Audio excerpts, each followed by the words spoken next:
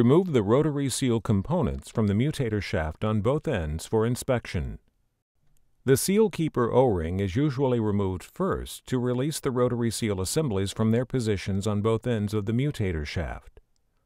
For the 2012 seal design, it's often easier to remove the rotating seal seat from the rotary seal body before removing the keeper O-ring. While wearing a protective glove, place the open end of the spring on the outside edge of the seal drive pen located on the mutator shaft. Unwind the wavy spring until the entire spring is free from the seal drive pen.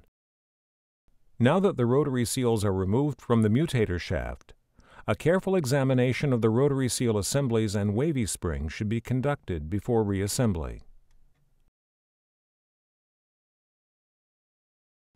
All shaft surfaces should be smooth and clean, especially in the seal and bearing areas. The non-drive end bearing can be tested to fit on the stub end to make sure it can easily glide when reassembly takes place. Take special care to ensure that these areas of the shaft are not scratched or damaged. A bent or imbalanced shaft can cause premature bearing, seal, and blade wear, and may damage tube walls. Check the shafts annually for straightness and balance. The mutator shaft drive spline end should be inspected to ensure the splines are free of burrs and unusual buildup. The white bullet guide should be securely in position with Loctite on the bolt threads. If not, remove the white bullet by unscrewing from the drive end stub shaft. Notice the SPX flow part number is stamped on the end of the mutator shaft for easy identification. After removing the bullet, apply Loctite 243 to the bullet threads and then screw it back into the internal thread on the drive end of the mutator shaft. The non-driven end of the mutator shaft has a stub end with fine internal threads that are left-handed. With the shaft removed for general inspection, lightly apply anti-seize to the lock nut threads. The drive end shaft stub should be cleaned with a Scotch-Brite pad to remove any buildup, and then wiped with a rag to remove loosened debris. Thread into the internal threads on the non-drive end of the shaft. The lock nut should easily thread into the stub end during the installation process. If there is some unusual resistance, the threads may have a burr or some amount of cross-threading. If the lock nut cannot be fully threaded, a tap may be required to clean the left-handed threads for proper shaft lock nut engagement. Repeat the process of threading the lock nut into the newly dressed internal shaft threads to ensure proper threading is accomplished. Remove the lock nut before the non-drive end head is installed. The mutator shaft also has press-fit drive seal pins on both ends of the shaft that are important to the functionality of the seals. These pins must be present and possess the proper shape and height. The primary seal drive pins are 180 degrees apart and designed for the primary rotating seal body to turn within the mutator shaft. These primary seal drive pins must be round in shape and 5/32 plus or minus 15 thousandths of an inch tall, measured above the stub shaft surface. The secondary seal drive pins for the double mechanical option with one on each end of the mutator shaft should be 3/32 plus or minus 15 thousandths of an inch above the stub shaft surface. It is extremely important that these dimensions are maintained. If the pins are too high, the seal will jam. If they are too low, the body will rotate. Additionally, when the pins are missing or their shape becomes altered, they should be replaced immediately. Apply anti-seize compound on the male splines and the next 2 inches of the stub shaft before installing.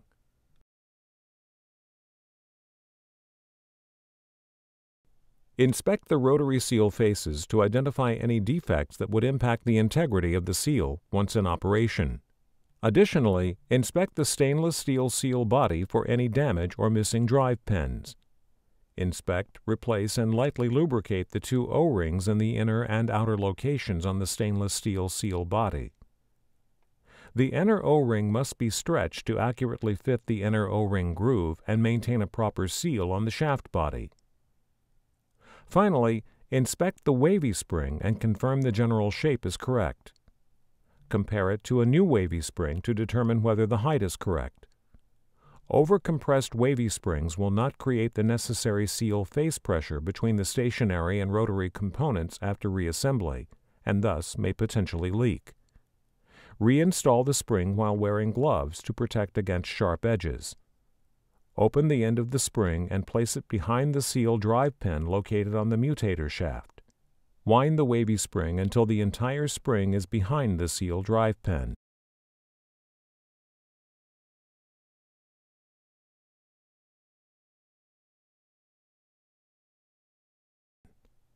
Align the rotary seal with the 3 adjacent seal pins located on the perimeter of the rotary seal body and press into position over the outer seal body O-ring.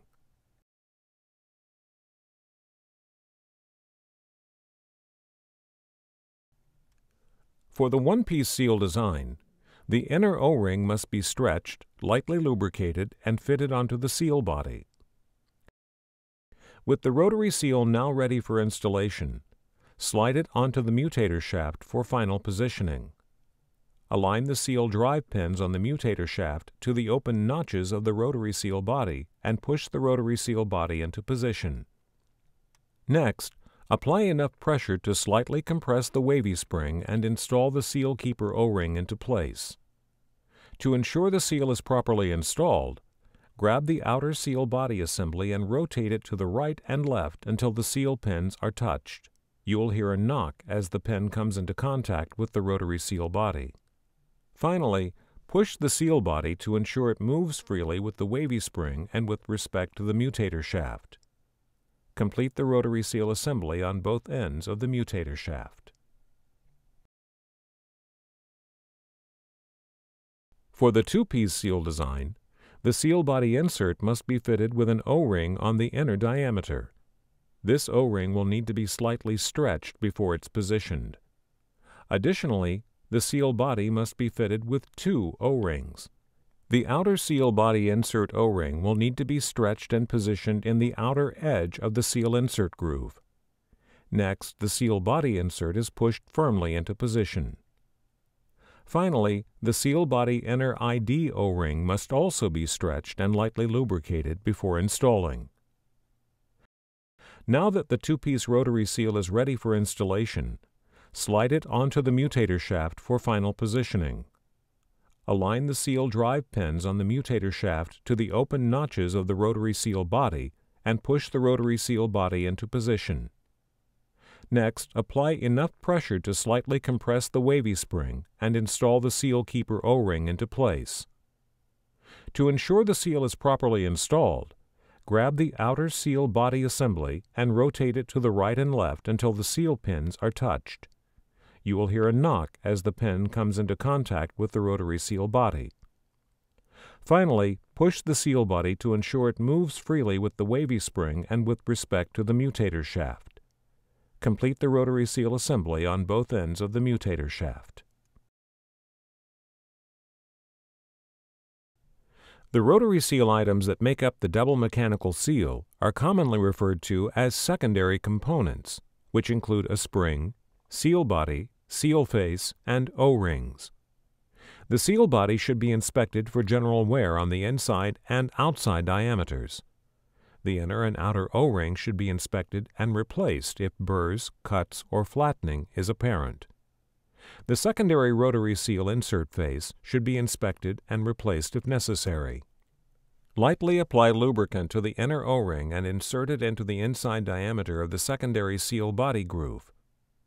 When this seal insert is replaced, the corresponding outer O-ring should be replaced to ensure a tight fit. The seal insert should not spin inside the secondary seal body during operation, so do not lubricate this O-ring.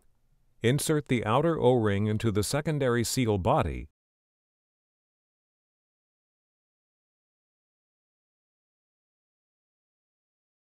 and press the seal insert evenly with both hands until it bottoms out. Just as with the wavy spring in the primary seal, the secondary wavy spring should be inspected for shape and size when compared to a new spring. Slide the spring into place over the secondary seal pin only after the primary seal has been reinstalled. It's a loose-fitting item due to the design. Finally, slide the secondary rotary seal body assembly onto the mutator shaft. Align the pin slot on this component with the secondary drive pin on the mutator shaft and position the seal body assembly through the inside diameter of the secondary wavy spring. Complete the secondary rotary seal assembly on both ends of the mutator shaft. SPX Flow offers other blade styles that are application-specific and address various product and process conditions. The two basic types are closed and open. Closed blades are considered a standard blade and are solid without holes or cutouts. The open styles consist of either holes along the length of the blade or cutaways at the back edge around the blade pin slots. Blade materials range from stainless steel, brass, and plastic such as Celcon, PEEK, and metal detectable PEEK. The scraper blades are removed by lifting up and pulling them from the pins. Plastic blades with the locking feature should be lifted upward and then slid to the right before removing them from the blade pin. Reverse this procedure for reinstallation, and make sure the beveled edge is installed toward the shaft. The blade pen holders should be inspected for unusual wear on the pen tops and slots. Abrasions to the top of the blade pens could indicate contact with the tube wall, so there may be adjacent tube damage as well, and may indicate the shaft is bent. Blade pen slots should be round and uniform in shape, thus indicating the blades are free to float and move through each revolution of the shaft. Irregular shape or roundness to the blade pen slot indicates the blade tip pressures at the wall are high, thus exerting excessive forces through the blade and into the blade pin slot. Preventative measures on the process side should be addressed to minimize the tip pressures so that potential damage to the blade pins does not become widespread. A relieved blade with holes is often used for viscous product that would otherwise result in high amperage conditions with a closed style. The series of holes allows the product to flow through the blade, but still maintains its scraping action with reduced power requirements and high blade tip pressures. The cutaway style relieved blade helps prevent sticky or crystallizing products from building up on the blade and restricting its floating action in the universal blade pens. Restrictions caused by product buildup can cause excessive tube and blade wear, and in some cases cause severe damage. Note: keep the blades in the same position on the mutator shaft throughout the life of the blade. Make sure the blades are removed and installed in the same location on the shaft. A flat surface called the heel and a burr or feathered edge develops at the contact area on the side of the blade that is against the tube wall. The blades must be maintained to achieve maximum performance. When the heel of the universal blade, which is 2 inches wide by 6 inches long, reaches a maximum of 1/16 inch or 1.6 millimeters on metal blades, or 1/8 inch or 3.2 millimeters on plastic blades, they must be replaced or resharpened. Some of the 6-inch plastic blades have an SPX logo on the back edge that can be used as a minimum wear indicator. Resharpening these blades can occur up to the top edge of the SPX logo. For mutator shafts that are 4.5 inches in diameter or larger, the blade should not be sharpened to a blade width of less than 1 3/8 inches. For mutator shafts that are 4 inches in diameter, the blade should not be sharpened to a blade width of less than 1 1/2 inches.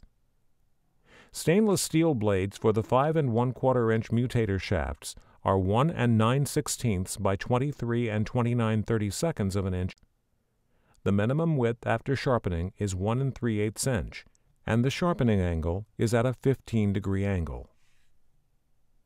Worn blades reduce heat transfer efficiency and can cause excessive wear on the product tube walls.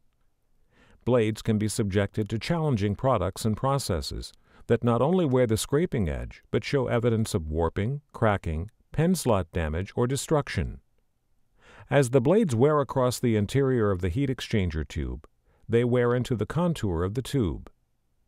Each blade should be inspected for wear and signs of fatigue or cracking at the blade pen location and should be replaced if damage has occurred.